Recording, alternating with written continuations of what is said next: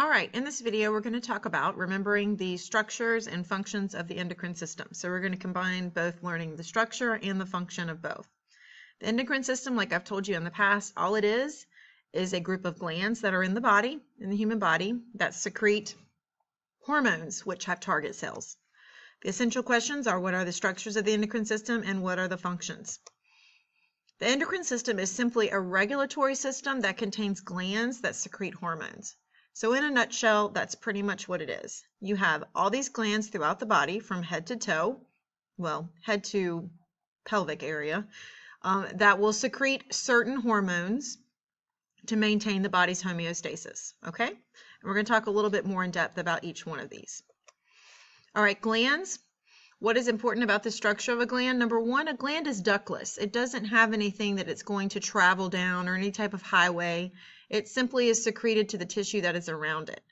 What do glands do? Glands are organs that produce hormones, and they're regulated by our nervous system.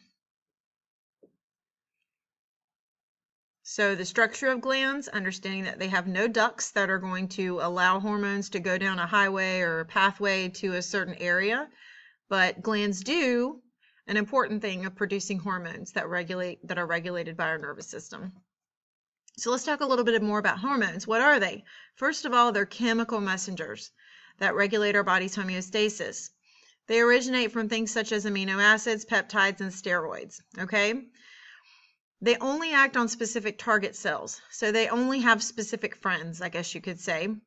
And again, these hormones are going to be regulated as to how they're secreted or how many are secreted or at what rate they're secreted.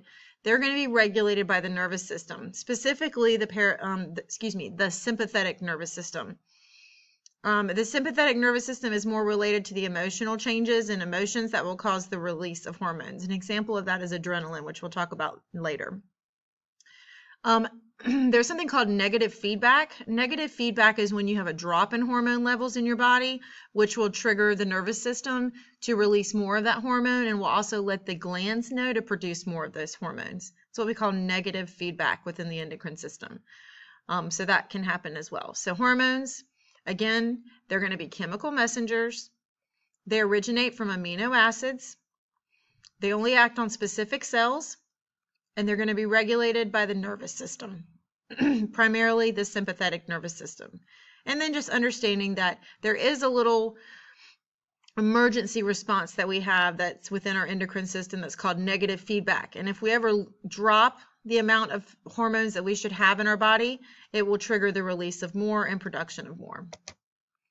The first gland we're going to talk about is the pituitary gland. It is the master gland. It is the one that is considered the one that does the most. It is going to be located in your brain, in the central part of your brain, right there at the base near what we call the brain stem. This is the brain stem right here, and the pituitary gland is going to be located right here next to the brain stem.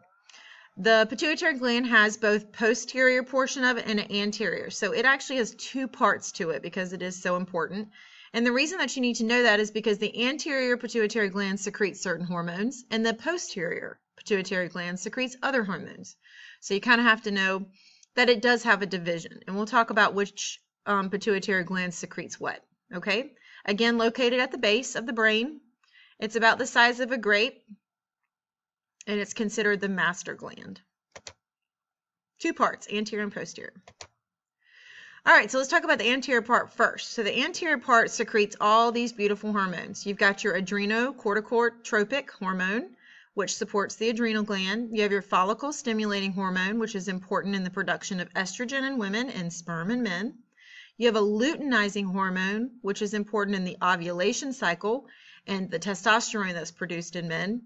And then, of course, the growth hormone is also secreted by the anterior pituitary gland, which allows you to grow and develop. From a baby, tiny little infant, all the way up to adulthood. Prolactin is more important for females who have just given birth. This is a hormone that is released from the anterior pituitary gland that produces breast milk.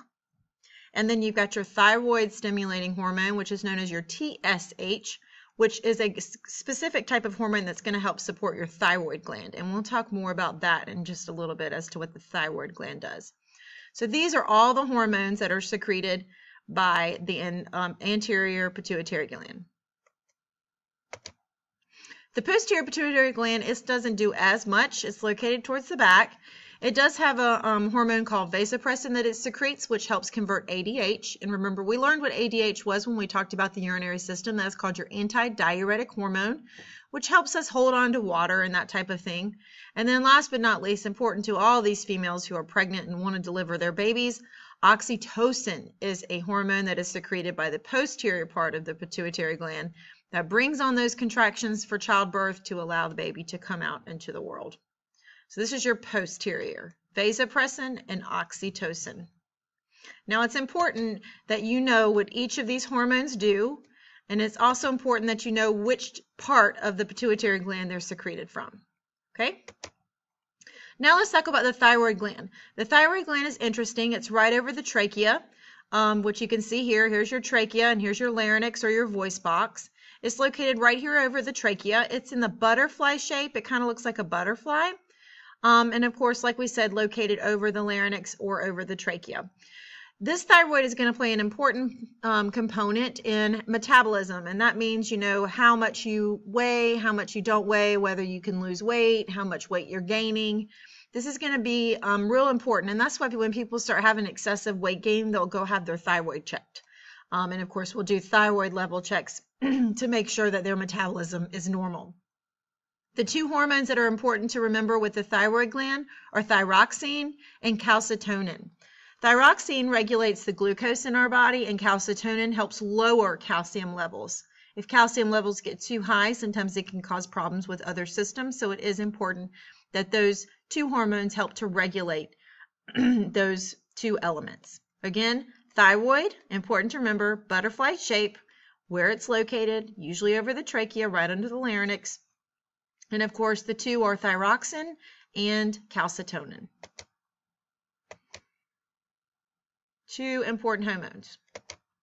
All right, your next one is your parathyroid glands. These are going to be located on the posterior portion of your thyroid gland. So you can't see it unless you lift up that thyroid gland and look up underneath it.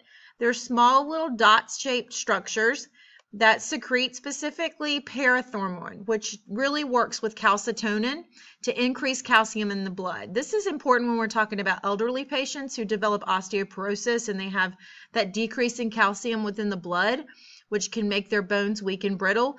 This is important when we're talking about that. We always want to make sure that their calcitonin is being secreted to allow that increase in calcium in the blood.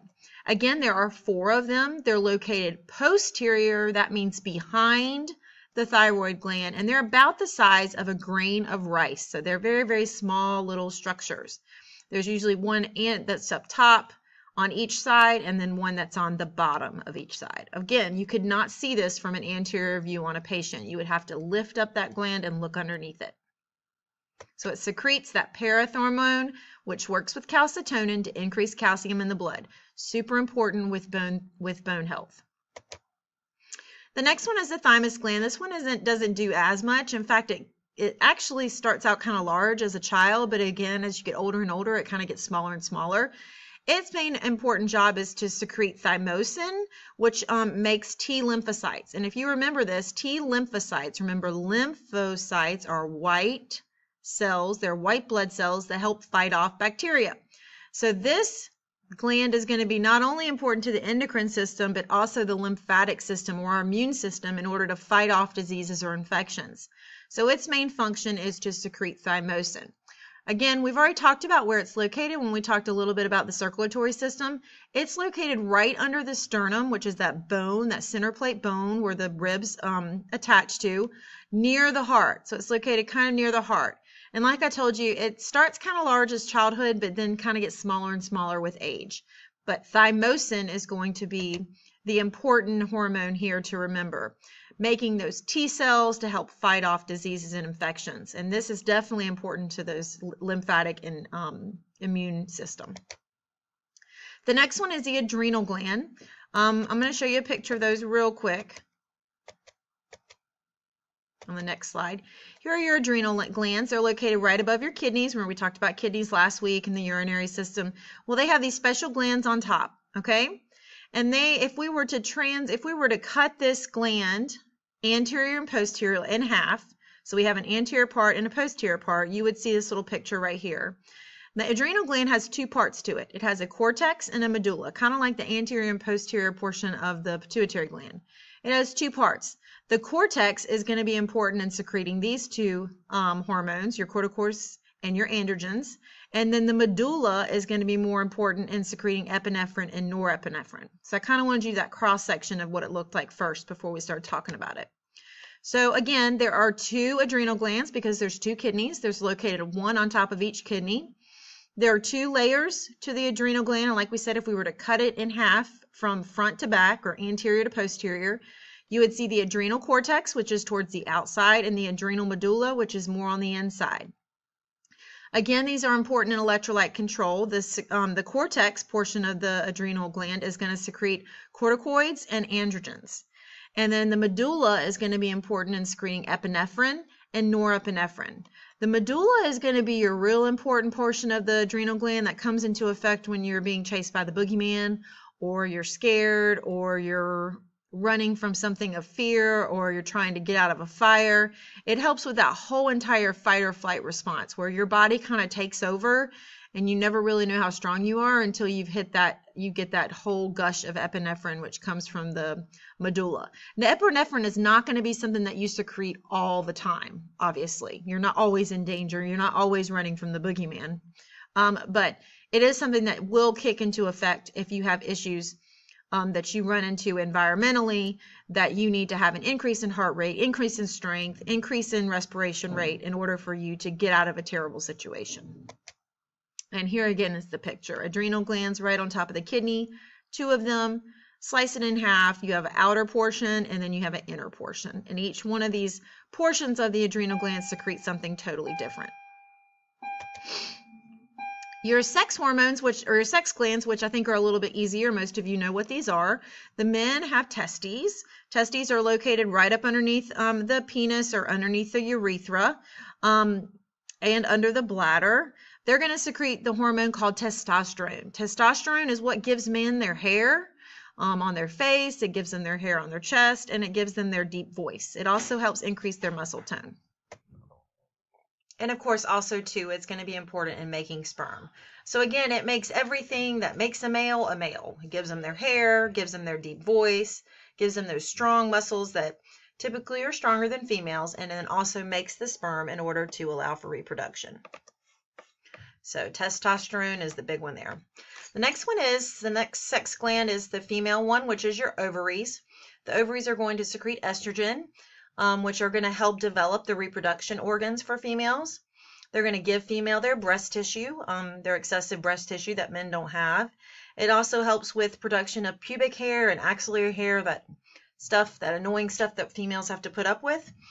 And then, of course, the second hormone, the ovaries actually secrete more than one as opposed to the male.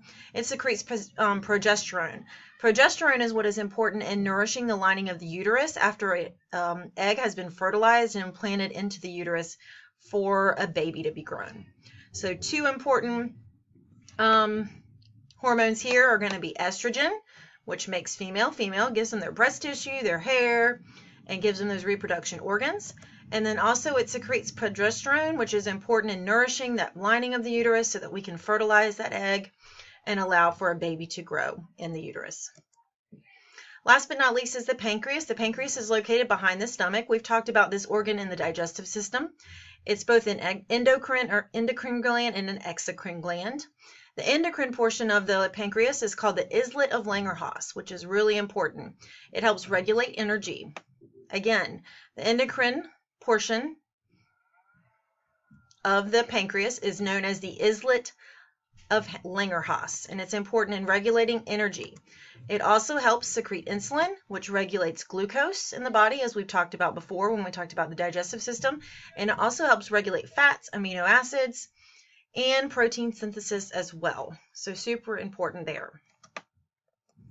So don't forget about the important hormone of insulin. Remember, insulin is not an enzyme, it's a hormone secreted by the islet of Langerhans. This is the endocrine portion of this gland. Remember, it's also part of the digestive system, so don't get it confused. All right, here's a picture of everything to sum it up for you.